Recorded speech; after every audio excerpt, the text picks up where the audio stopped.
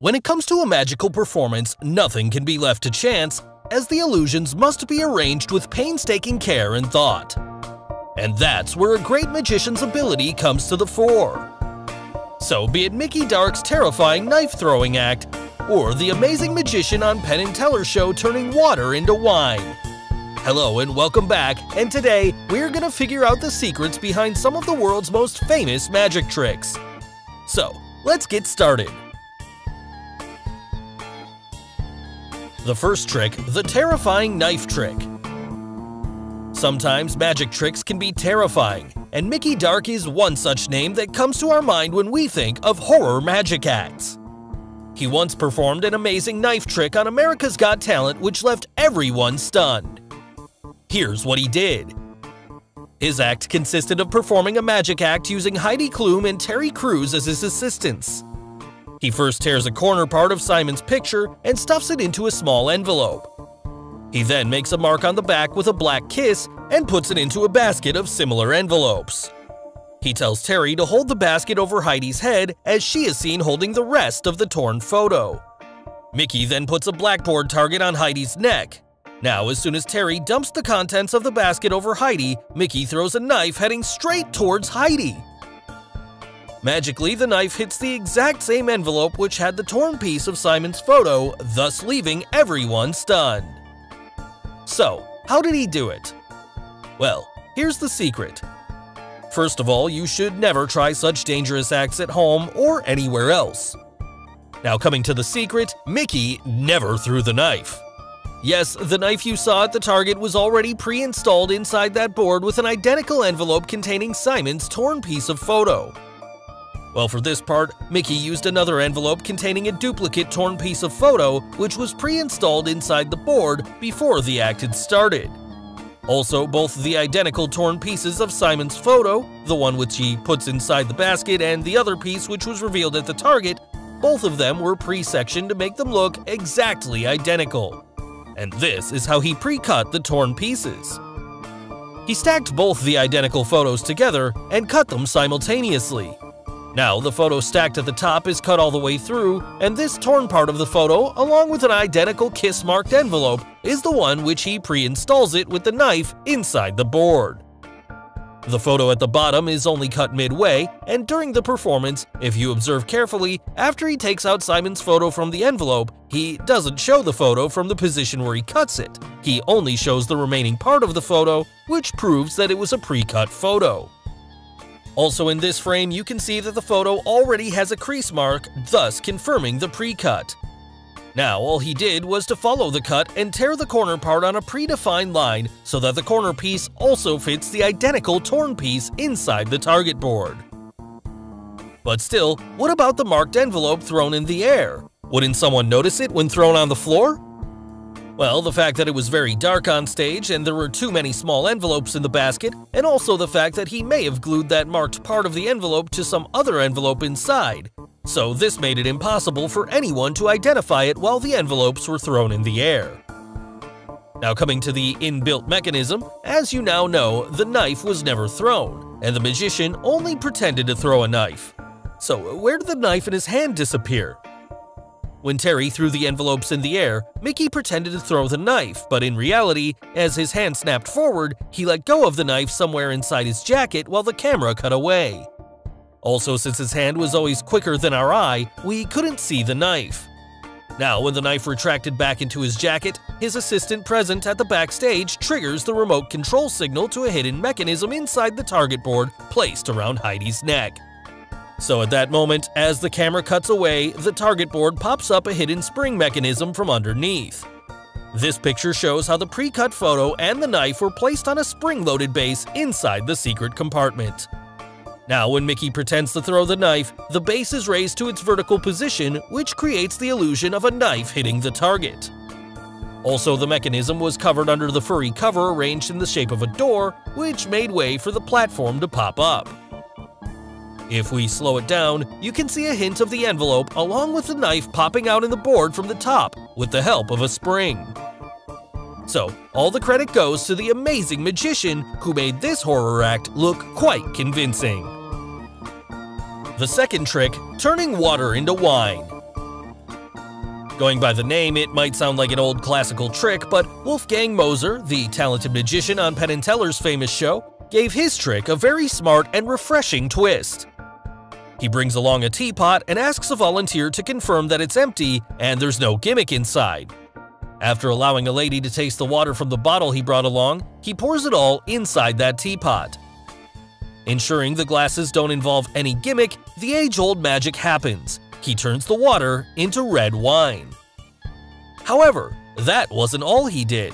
He then turns the water into white wine and then into a chilling glass of beer. But wait, there's more magic left in that teapot. From a set of 3 books, he asks a volunteer to choose one and then pick a drink of his choice. The man picks an orange juice mocktail, which he then magically turns the water into. Finally, he turns the remaining water left in the pot into hot coffee, pours it all, and then brings out a lot of sugar from that empty pot. So, how did he do it? Does the teapot involve a gimmick? Well, before revealing what's inside, if you haven't subscribed to our channel yet, make sure to subscribe and hit the bell icon so that you get instant notifications of our new video uploads. Now, let's quickly get to the secret. Some of you'd think that there's got to be something inside that teapot, maybe some sort of inbuilt compartment which hides all the different liquids.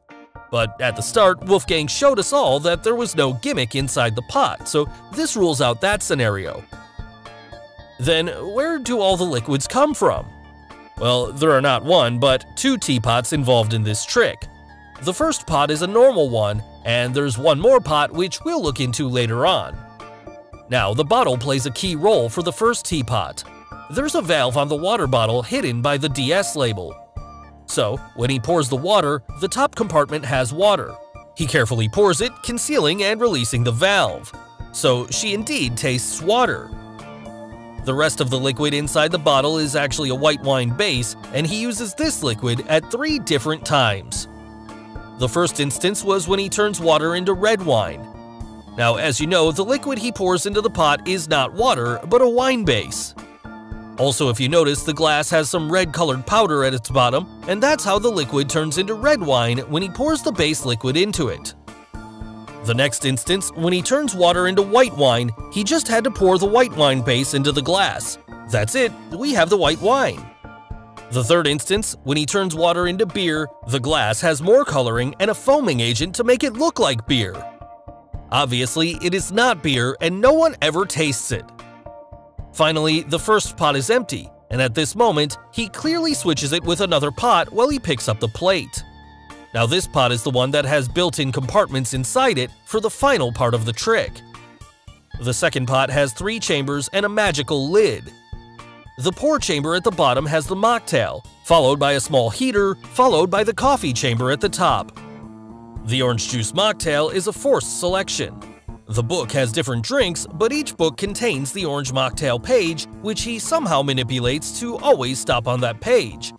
So now, he only had to pour the mocktail. Then he switches the valve to coffee and turns on the heater. If you notice, when he performs the final coffee pour, it is not through the spout, but through the top, as the top chamber had coffee and isn't connected to a spout. Finally, to bring out the sugar, he first removes the top part of the pot which concealed the sugar. The lid has a shell where the sugar is stored, so he puts the lid back on, and when he takes it off again, he leaves the shell with the sugar, which creates this amazing illusion. So finally, moving on to the last trick on our list, the amazing prediction act. This magic trick comes from the eastern part of the world, the famous Philippines Got Talent show. In one of the performances, the magician named Domingo performed a prediction trick in which he tells the 4 judges to each name a random word. The 4 words they chose were Japan, Sakura, time, and Urduja. His assistant then places a small box on a table stand. Now Domingo takes out a piece of paper from a bottle which was sealed inside the box. To everyone's surprise, the paper inside the box revealed the exact 4 words written on it, thus correctly predicting the words chosen by the judges. So, how did the magician know those 4 words? Well, here's the secret. The piece of paper that was taken out from the box already had the 4 words written on it. Yes, the words were written on the paper after they were chosen by the judges. In the backstage, Domingo's assistant wrote down each one of the judges' chosen words onto that piece of paper, and it was this paper which Domingo revealed later. But who's the assistant, you'd think? Yes, he was the same person who brought the box stand onto the stage. At the top of the box stand there was a cloth fabric, and it had a cutout from where he slides the paper underneath. So before bringing the table on stage, the assistant placed his pre-written paper folded and hidden under the cloth fabric. Now Domingo could easily lift up or roll up the fabric to take out the folded paper. But still, how did Domingo manage to reach the paper as there was a sealed box placed over it? Well, the box had a secret door at its bottom. So during this moment, when he goes near the box, he pulls up the hidden door, rolls up the fabric, takes out the paper, and quickly puts it inside the bottle. If you notice, after he places his hands inside the box, he had almost 5 to 6 seconds to take out the paper from the stand and insert it into the bottle through the opening at its bottom. Finally, he takes out the piece of paper from the bottle, which exactly matches the judge's selection. So guys, hope you got the secrets behind some of the world's most famous magic tricks. Which trick did you like the most? The terrifying knife trick, the teapot illusion, or the amazing prediction act? And name any other magic trick you would like us to reveal. Tell us in the comments below. Do like and share this video with your friends on social media. For more such amazing things, don't forget to subscribe to our channel. And finally, thanks for watching.